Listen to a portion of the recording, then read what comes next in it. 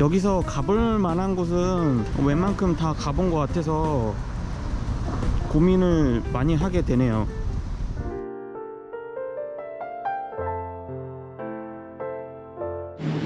지금은 트레킹 하러 가려고 버스 기다리고 있어요. 뭐 기찻길이 나 있는 그런 트레킹 장소가 있어서 거기에 올라가려고 해요. 버스 타고 가다가 지금은 밥 먹으러 왔습니다. 일단 먹고 움직이려고 해요. 안녕하세요.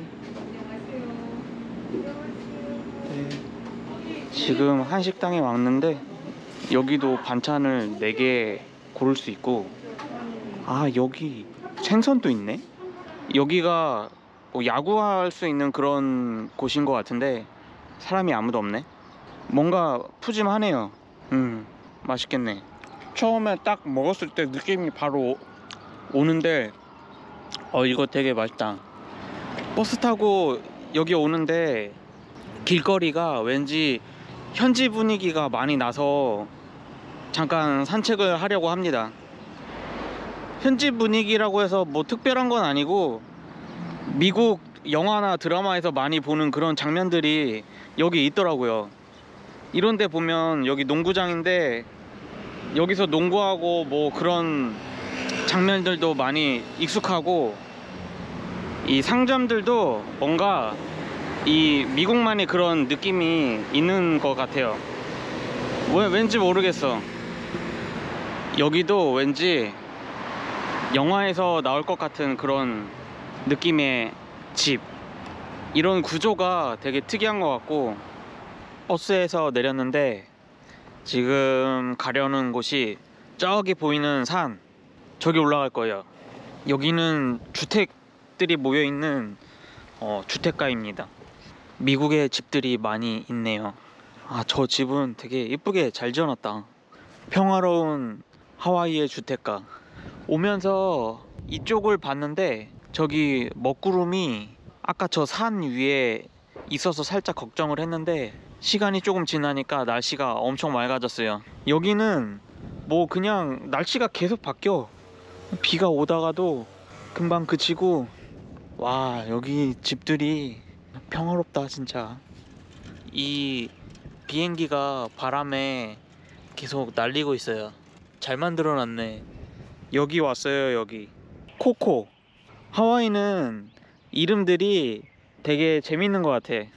공항도 호놀룰루 공항, 섬 이름도 오하우 섬, 그 옆 동네 섬은 마우이 섬. 아, 여기서 오토바이를 이렇게 타는구나.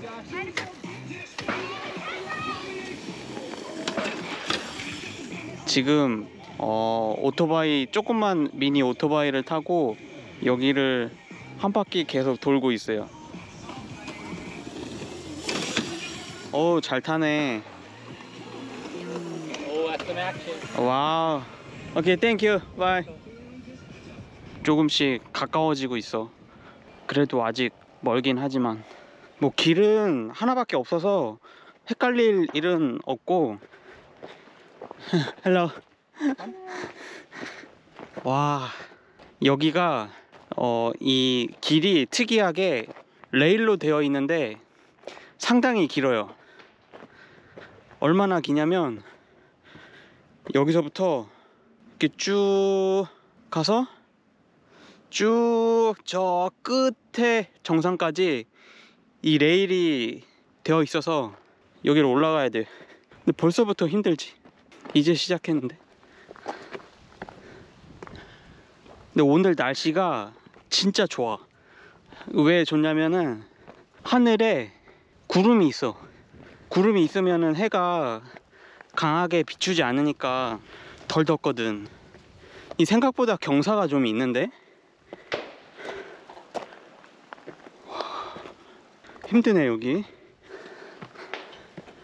지금 계속 올라가고 있는데 이런 표지판이 있어가지고 무슨 뜻인지 한참 고민하다가 덴저라고 돼 있길래 이쪽으로 가면은 위험한 길이고 오른쪽으로 가면은 안전한 길이고 그런 뜻인 것 같아요. 저는 안전한 길로.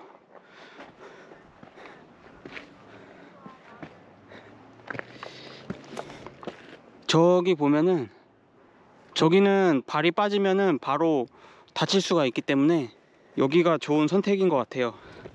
위에로 올라왔는데 위에도 이렇게 표지판이 있네. 와, 근데 한참 올라왔는데 아직도 한참 더 가야 되네. 그래도 날씨가 진짜 구름이 위에 있어서 정말 다행이다. 저쪽에는 지금 먹구름이 있고 왠지 저녁에 비 올 것 같은데. 아직 계속 더 가야 되는데, 내가 왜 이렇게 힘드냐면 이걸 뭐라고 하지? 이 간격이, 나무 간격이 넓어. 이 다리가 짧은데 넓으니까 나는 다리를, 그래서 너무 힘들어요. 지금 드는 생각은 두 가지가 있는데, 아이스크림 먹고 싶은 거랑 여기 괜히 왔나 싶은 거. 계속 그 자리인 것 같지? 이 경사가 정말 이게 너무 심해서 오징어 나왔어. 다 올라왔단 뜻. 여기 뭐야? 여기 도라에몽이 있네? 누가 여기다 도라에몽을 그려놨어? 지금 정상에 올라왔고요. 여기에 벙커 같은 그런 건물들이 있어서 빈티지하고 그런 느낌이 나네요. 여기 덴저라고 돼 있네? 위험하다고? 대충 올라가지 말라는 뜻인가? 아, 확실히 위험해 보이긴 하네. 왜냐면 바로 낭떠러지예요. 올라올 때 되게 힘들었는데 시원한 바람을 이렇게 맞고 있으니까 굉장히 시원하네. 그래도 힘들긴 힘들었나 보다. 살짝 어지럽네. 구름 사이로 해가 비치고 있네요. 힘들게 올라왔으니까 이제 또 힘들게 내려가야지. 내려갈 때는 정말 조심해야 될 것 같아요. 여기 경사가 장난 아니기 때문에. 지금 계속 내려가고 있는데 여기 정말 조심해야 돼요.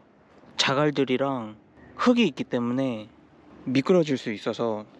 그래서 저도 한 걸음씩 내려가고 있어요. 아, 이제 평지로 내려왔어. 다리가 후들거리고 힘드네요. 지금 드는 생각은 그냥 아이스크림 먹고 싶어요. 머리가 띵하네.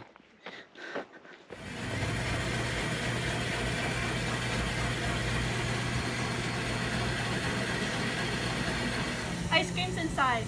아, 오케이. 땡큐. Thank you.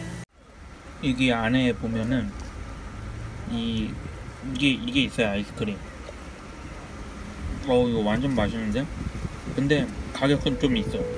$7가 넘어. 근데 너무 맛있어서 괜찮아.